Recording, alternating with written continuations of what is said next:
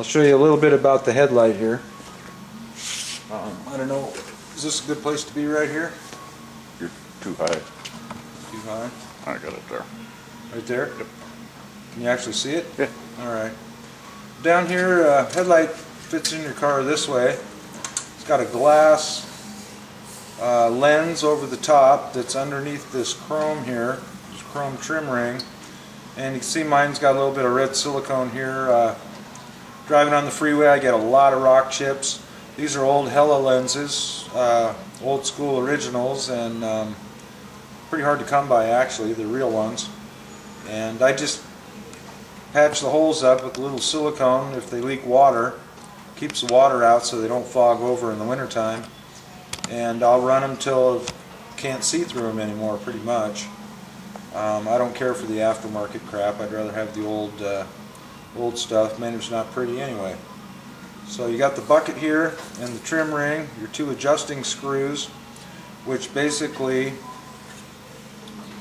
rotate the very center here, which is the bulb holder, on a couple of pivots. And you can do up and down and side to side with these screws, working them in and out on this center bucket that the actual bulb fits in. The bulb is held in by these little spring clips here, and I'll take one out. Can you see it? Yep. Little spring clips. This I happen to have 4 in here. I don't know what the factory number is. I probably added more than belong,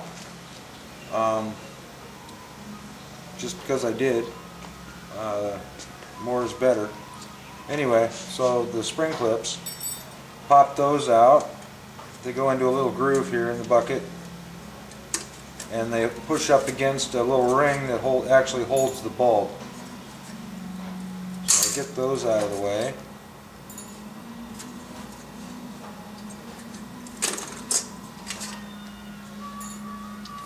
And then,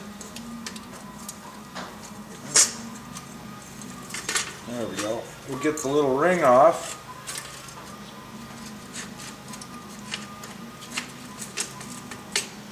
This ring holds the bulb in place, and it has a little tang on it. Can you see that? Or no? A little tang? Yep. That fits in a slot on the inner bucket to keep it oriented in the correct direction, up and down. And so we take that off, and then here's your bulb. Anyway, this one here is a bad one. Put it aside.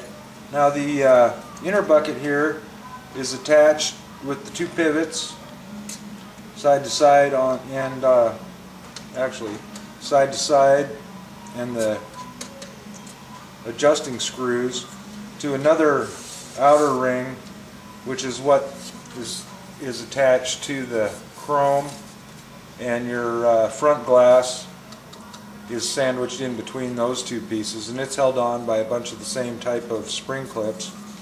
And I noticed one here has popped off the lip and not really doing anything, so I was gonna go ahead and get it put back where it belongs while I'm in here. If I can get it out of there. Gonna have to get a different tool.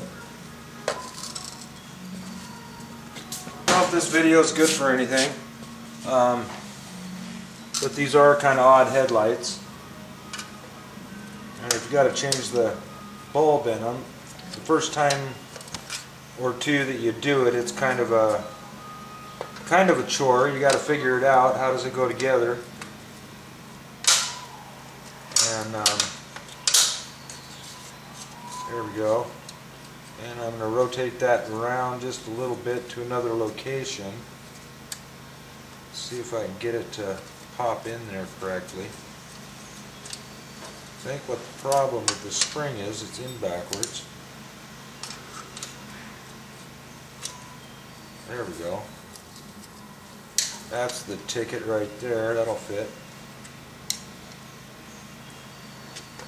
And actually hold it in place better.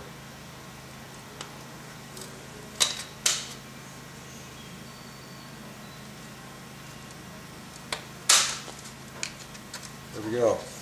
Anyway, that holds the lens and this bucket assembly in a better fashion. And while I have this apart,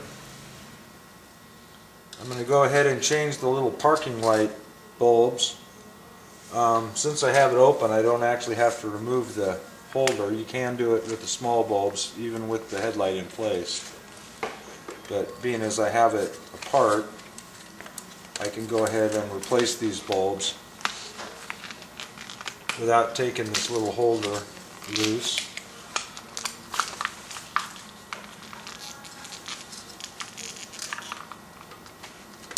I generally give the mounting screw just a tiny loosen and tighten, as that's part of the grounding of everything. And with moisture and whatnot, things rust, and that doesn't make a good ground, so give it a little loosen and then a little tighten. It tightens down on a little nylon spacer so you can't over tighten it. And then we have the little single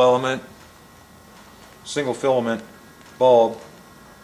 Pop it in here. I don't know how many watts this is. This one says, I think, 9 watts or 8 watts on it. Unfortunately, the packages nowadays, at least on the brand of bulbs I bought, are not labeled on the outside, and you can't read the bulb through the plastic package. So basically I went by part number, and I found a higher part number because I wanted them to be a little bit brighter than not. So,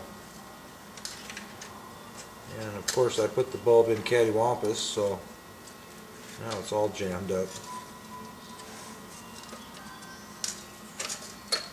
There it is. Get it back out of there. I think you can buy aftermarket complete headlight bucket assemblies. Also, while we're apart, we're going to give this contact point a little scratchy scratch with the end of the screwdriver. Make sure there's no goobers on it. Corrosion.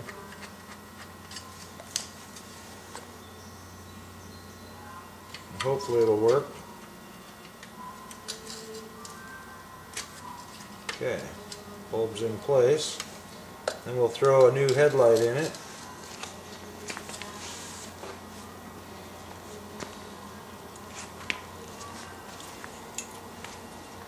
Okay. This end up, it says.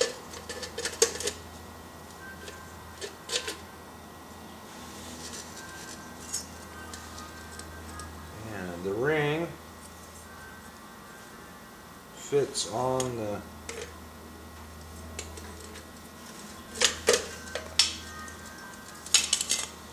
bulb. It has 3, well, maybe it does, or maybe I put the wrong damn bulb. There we go. The ring fits on the bulb,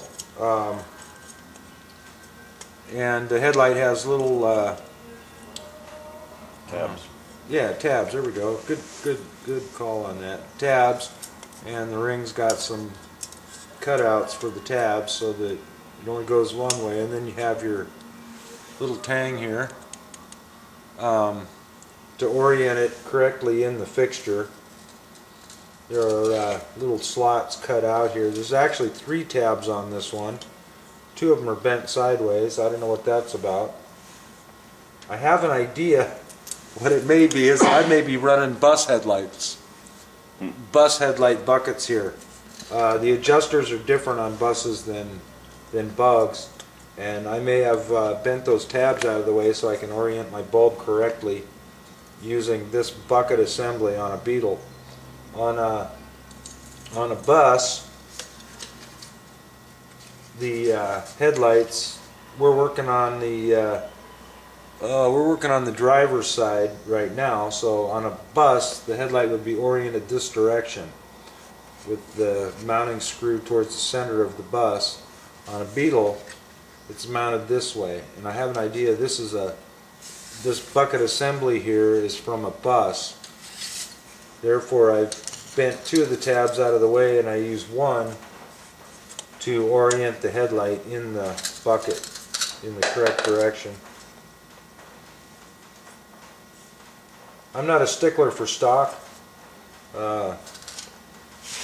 Old bus, old bug, I don't care. They're basically they're pretty close to the same.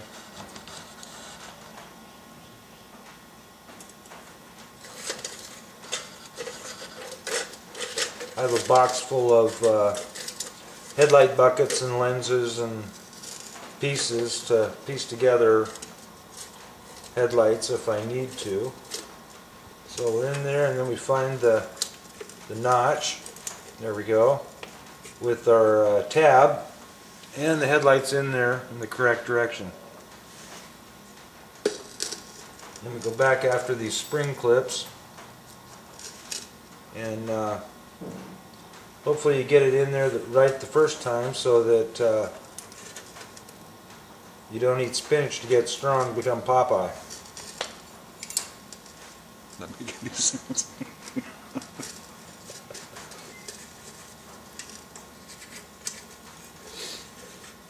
Because they do fit fairly tight.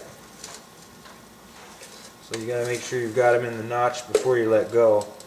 Otherwise you're looking around the shop to figure out where it went. We're digging through the parts box looking for another one. Okay, we got our 4 little holders in there. Holding the lens in, we'll go pop it back in the car over there and see if it works.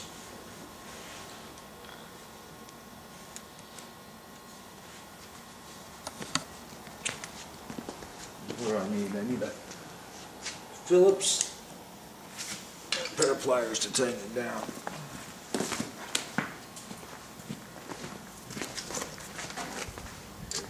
Alright, and here's a little trick that I'll be right back.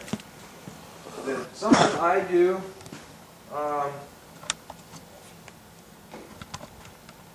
Keep an extra can of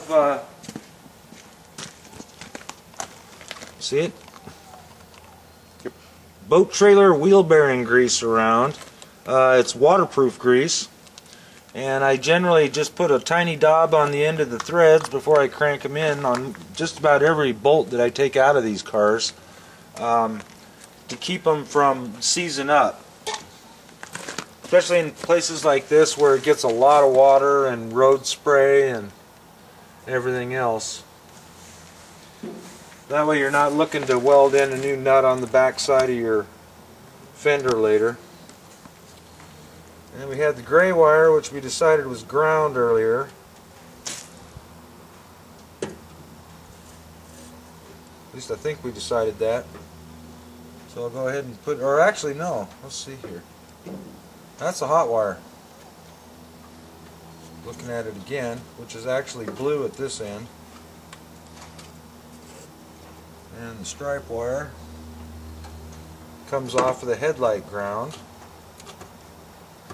And that's how it works. Put the plug back on. Make sure your wires are all good, nothing touching. Get it hung up on the top there.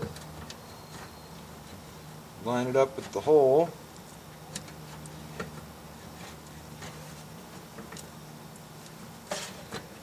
He said with a grin. There it is. And that's where she wants to be. So that's where it's going to be. And then you find the bolt you set down in the gravel. Right there. Good thing I got a helper here keeping an eye on me. Otherwise I'd be in a world of hurt. You'd end up walking to the emergency room. Yeah. Walk into the emergency room or digging for parts that I just lost. Kind of like rebuilding the carburetor and blowing it all out in the gravel here and shooting the seat right out.